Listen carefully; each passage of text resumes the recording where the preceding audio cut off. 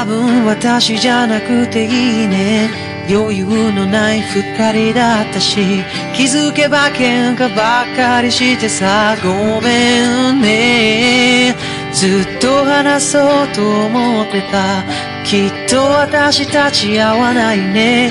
二人きりしかいない部屋でさ、あなたばかり話していたよね。もしいつかどこかで会えたら、今日のことを笑ってくれるかな。理由もちゃんと話せないけれど、あなたが眠った後に泣くのは嫌。声も顔も不器用なとこも全部嫌いじゃないの。ドライフラワーみたい。君との日々もきっと色あせる。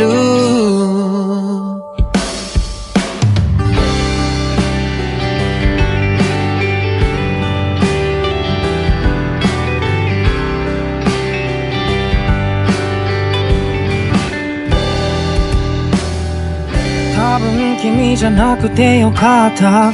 もう泣かされることもないし、私ばかりなんて言葉もなくなった。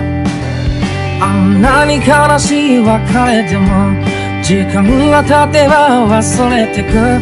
新しい人と並ぶ君はちゃんとうまくやれているのかな。もう顔も見たくないからさ、変に連絡してこないでほしい。都合がいいのは変わってないんだね。でも無視できずにまた少し返事。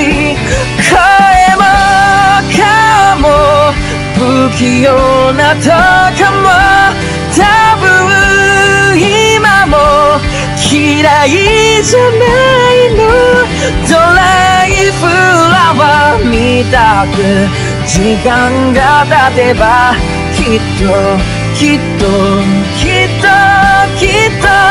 色あせる。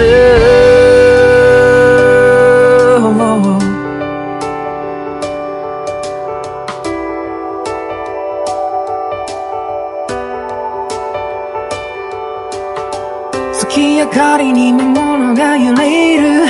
きっと私にどうかしている。暗闇に色彩が浮かぶ。赤き藍色が胸の奥。ずっとあなたの名前を呼ぶ。好きという気持ちまた香る。声も顔も不器用なとこも